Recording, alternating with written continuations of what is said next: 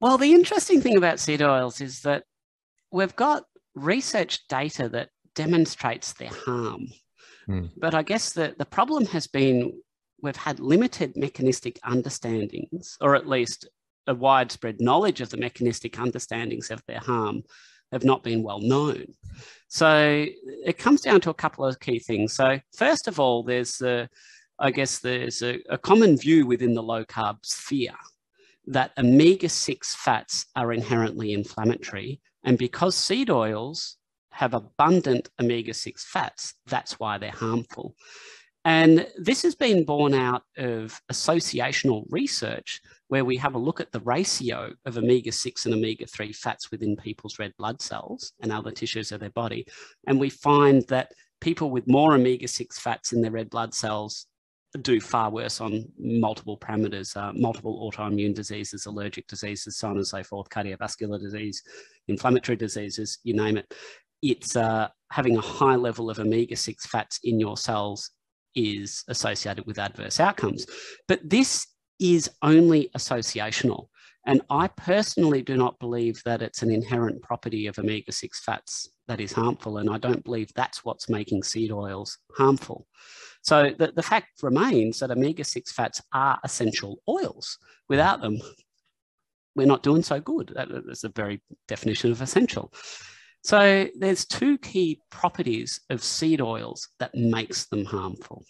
So the first one is its tendency to oxidize. So the tendency to oxidize, it's akin to the chemical process of rusting. It's what happens when you have free radicals that rip electrons away from other molecules or atoms and they damage them. And if you do that to a fat or a protein within the body, that's going to have deleterious outcomes. And we know that seed oils, by virtue of their chemical structure, these polyunsaturated bonds, where these double bonds between two adjacent carbon atoms, that is very, very reactive. We've also demonstrated that when you consume an oxidized oil, that gets incorporated into the lipoproteins of your body. Things like chylomicrons, or what most people would have heard of, low density lipoprotein, what is called bad cholesterol, LDL. And then you've got circulating oxidation products. So think about it, if you've got an unhealthy diet, your LDL basically becomes a vehicle to carry oxidation around your circulation. So that's a connection between oxidation and damage of your blood vessels, and LDL is basically the vehicle for that. So that's obviously not going to be a good thing. So oxidation is a component of seed oils, which is, harmful. But one thing that is not well understood, and that's something which I'm going to hope to promote a little bit more over the coming months, is something which I term fake plant cholesterol. You would have heard of plant sterols or phytosterol. Mm-hmm. And these chemicals, I think we can mount a very strong argument they are absolutely deleterious to the human body.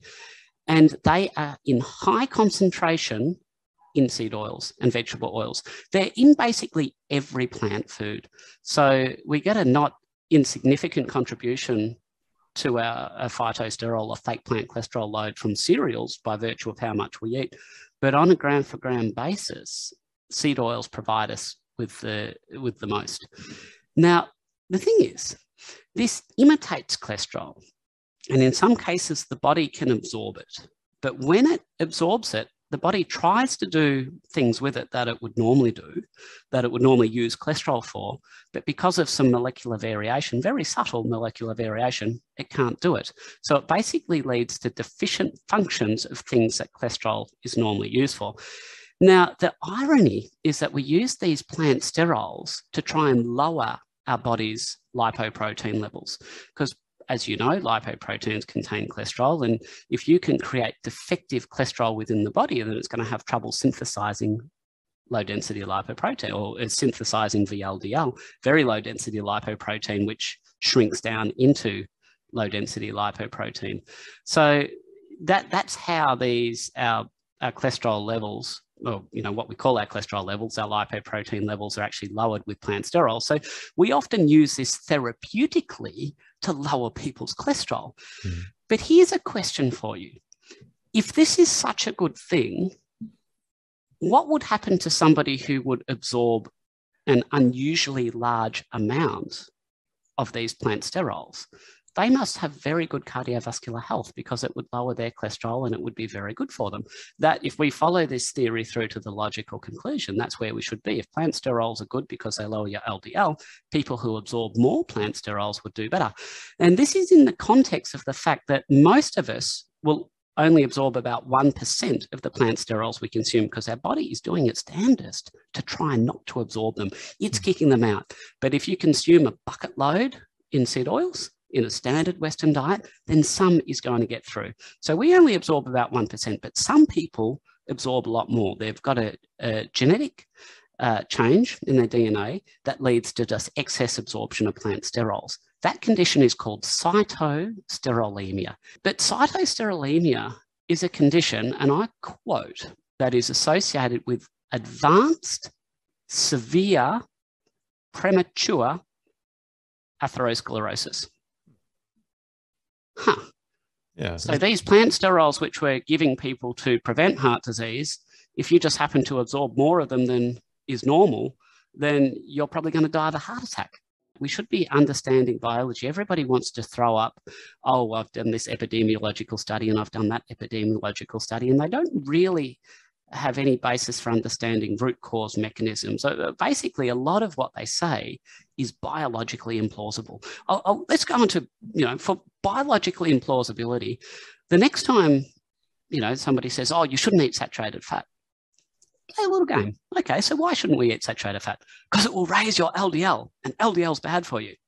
Okay, great. How does it raise my LDL? And they won't have an answer. There is no known plausible biological mechanism, either demonstrated experimentally or even postulated, by which saturated fat increases LDL levels, low density lipoprotein levels. And that's going to shock a lot of people. And in actual fact, what it is that on a standard Western diet where you're consuming vegetable oils, the plant sterols are lowering. They're artificially lowering. They're taking your LDL level from a healthy, normal, physiological level, and they're lowering it. And all that happens if you remove the seed oils from the diet, you allow your LDL level to return to a normal physiological level. So let's talk about evidence for this. So we're making bold claims. We need science.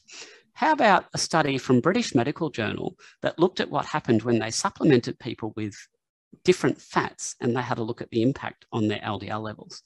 So they used a coconut oil that was 96% saturated fat from memory. And the standard is about 92, but in this study, I believe from memory, it was 96% saturated fat. And they compared it with butter, which was only 66% saturated fat. So the people who consumed the butter, their LDL level went up moderate amount. What do you think happened to the people who consumed the coconut oil? 96% saturated fat, given that, we know that saturated fat increases LDL. Yeah. Well, their LDL levels actually went down. Now, the interesting thing was there wasn't really much discussion about this in the paper. I actually had to go to one of the appendices to actually get the data. And when I saw it, I said, well, I can see why they're keeping quiet about that, because I'm sure that's not the point they're wanting to make. But I mean, if they were genuine scientists, that would have been the headline of the paper. Saturated fat does not, 96% saturated fat in coconut oil lowers LDL. I mean, that's an important empirical observation that informs our understanding of science. And instead, it's left to people like you and me to trawl through the papers and have a look at the appendices and the supplementary data to actually find where there's been a bit of mischievous reporting. The interesting thing was that I came across that when the genesis of my lecture on fiber came about. I was writing a chapter for a medical textbook on nutrition. And as you know, when you're writing an academic text, everything needs to be referenced to the nth degree. And I was low carb at this stage, but I hadn't ever looked into the science of fiber. So I got to fiber and said, recommendations. Yes, 30 grams of fiber a day is recommended for adults. Here's the reference. I looked at it and said, well, that's an advisory statement. You know what I think about advisory statements? Not much. Yeah. It's like, well, let me go to the advisory statement and I'll see where their references were. And I followed the chain back, and it would always stop you could see an opinion, but nowhere was the evidence actually cited. And I'm like, well, this is odd. I mean, I'm looking at research on fiber, and there's a few things that are absolutely well known. So yes, it does increase the bulk of your feces.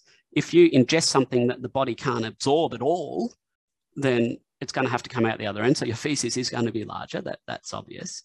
It's an irritant, and it can increase transit time. So things can travel through your intestines quicker. Yes, that is true. But when we actually looked at it in terms of symptoms of constipation, so as a doctor, you don't have somebody come to you and say, oh, doc, just over the last few months, my poops have been quite small. There's no pain or bloating, but they're just a bit small. Do you think you could just make them a bit bigger? Or you don't have anybody saying, you know, look, I did a test, and it's taking 2.5 days for my contents to transit all the way through the gastrointestinal tract. Do you think you could speed that up 12 or 24 hours? I mean, people aren't aware of this. They have no symptoms. People care about pain. They care about bloating. They compare, you know, they complain about bleeding. These kind of things are actual genuine symptoms that adversely impact on people's lives. And when I went looking at the literature for evidence that fiber could benefit these things, the diagnostic symptoms of basically constipation we use in the clinic, the data was absent. And instead, I found a beautiful experimental trial where they actually put people on different levels of fiber in their diets. They had subjects who all had idiopathic constipation. So idiopathic, if you're not medically trained, so idio means idiot and pathic means pathetic. So it's just the diagnostic label a doctor gives to something when we don't understand it. So it's more a reflection on the doctor who'll give the diagnosis, because it's basically idiopathic means I don't understand it and I really have no intention of trying to find out. But anyway, so these people had constipation, idiopathic constipation, and they were all on, you know, moderately high fiber diets. So then a bunch of them were placed on even higher fiber diets, and across 5 domains, their symptoms all got worse. Then some of them were put on low fiber diets, and their symptoms across the board generally improved. And then a group of them, the largest cohort, were placed on 0 fiber diets. And in every case, all symptoms of constipation were completely eliminated. And to date, in terms of looking at symptoms of constipation, not fecal transit rate or mass or any of these, you know, surrogate markers which don't mean anything to the real patient, not the patients that I'm seeing, but the real things like pain and bloating, a 0 fiber diet was hugely, hugely successful. So this was a case where I'm sort of writing a textbook chapter and I'm sort of thinking, wow, my understanding is completely been thrown on its end. So I had a choice. I could either ignore the science and just, you know, not open myself to any criticism and write it as I was writing it, or I could say, well, no, I've just got to call it the way I see it. I've got to be, you know, it's an academic textbook. I have to be a bit scientific. Let's open myself up to some potentially up in some criticism, but that's unfortunate. You know, that's what the public expects us to do.